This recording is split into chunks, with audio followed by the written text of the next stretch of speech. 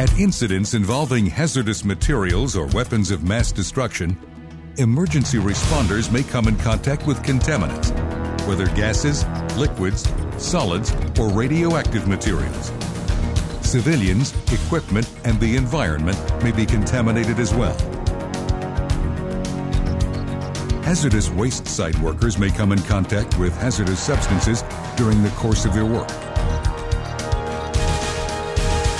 As part of the effort to control contamination, emergency action must be taken to make victims, personnel, their equipment, and the environment as safe as possible by the removal or isolation of contaminants.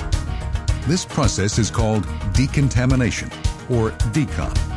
It is important not only for the protection of response personnel and civilians, but also to prevent the transfer of contaminants to clean areas. This program is called Decon Team.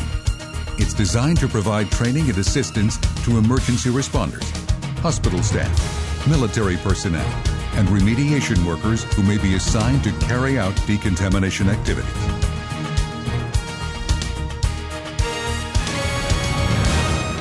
The program will cover the duties of the decontamination unit supervisor, how to select and set up the decon area,